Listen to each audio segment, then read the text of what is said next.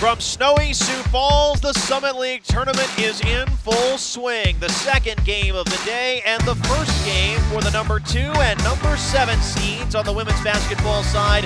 The South Dakota Coyotes taking on the North Dakota State Bison for a chance to play in the Summit League semifinals. Fernandez, bounce pass inside to an open Dietz, lays it up and in. Key pass right side to Javoljevic into the lane, hop step pass, left baseline, a wide open Bagley jumper is good. Javoljevic back the other way, a left wing three. That's good for North Dakota State. It is. Dribbles on Duffy. Kick left baseline. A long Dietz jumper. Rattles out halfway down. Dietz chases down her own rebound. Puts it back up and in. Right side. Now dribbles to the line. To the lane. To the basket. Lays it in.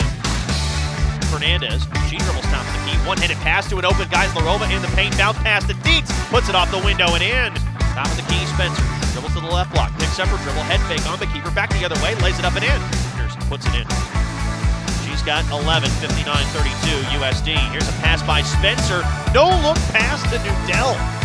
The Partisan Red rises to its feet for a round of applause as South Dakota ends North Dakota State's season with a 74-51 win in the Summit League quarterfinals.